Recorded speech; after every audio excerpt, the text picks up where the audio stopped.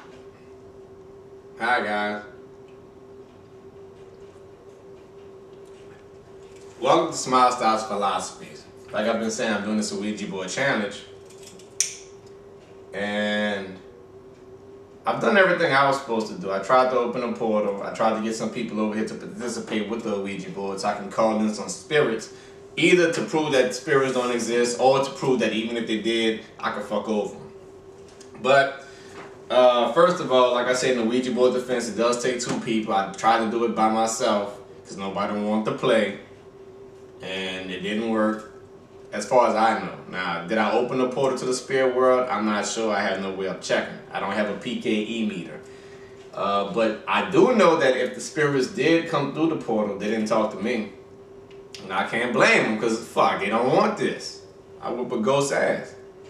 Now, this part of the challenge was to prove the chick that told me about the Ouija board said, first, you can't throw it away because apparently some woman was using a Ouija board and she tried to throw it in the trash, and as soon as she came back in the house, the Ouija board was back on the table. I gotta laugh at that shit. Second, she says it can't be burnt. Now, as far as I can tell, this is made out of plastic. I don't think it's laced with any non-flammable material, so I believe that I can burn one. Then I thought about it. I might not burn this one. I might not throw it away. I might have to get another one and burn that one, and then buy another one and throw that away.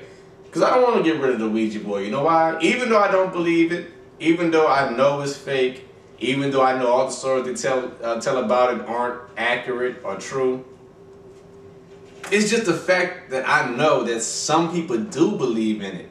Some people do fear it. And that gives me a psychological advantage over those people. By knowing that they're so simple that they actually believe in it, I know I can fuck over them by using their fear of it to my advantage.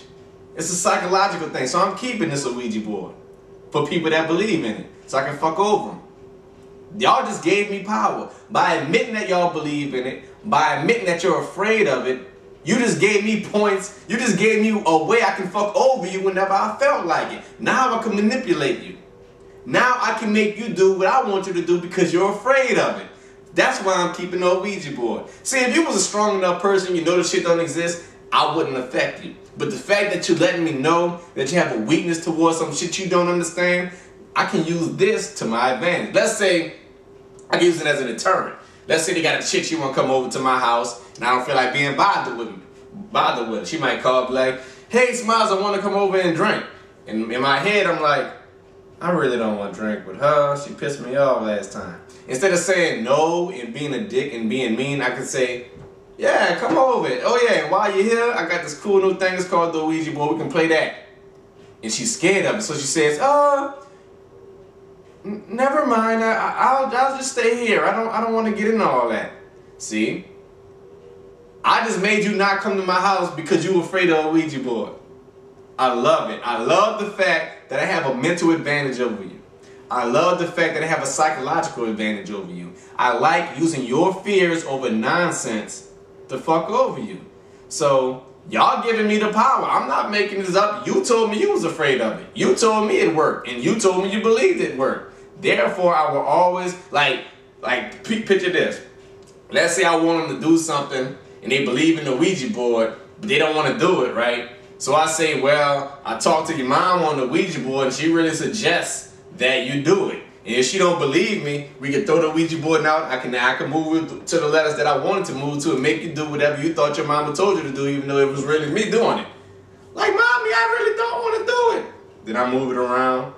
Oh, your mom said you gotta do it. You read it just like I read it. I love having that psychological advantage. So I had to buy another one. Well, I actually had to buy two of these so I can burn one and throw away one to prove that it can be burnt and it can be thrown away. But I also have a new challenge that I'm going to do to prove that the spirit world don't exist. You know what I'm saying? I say, why stop at the Ouija board, right? I am going to read my temple cards.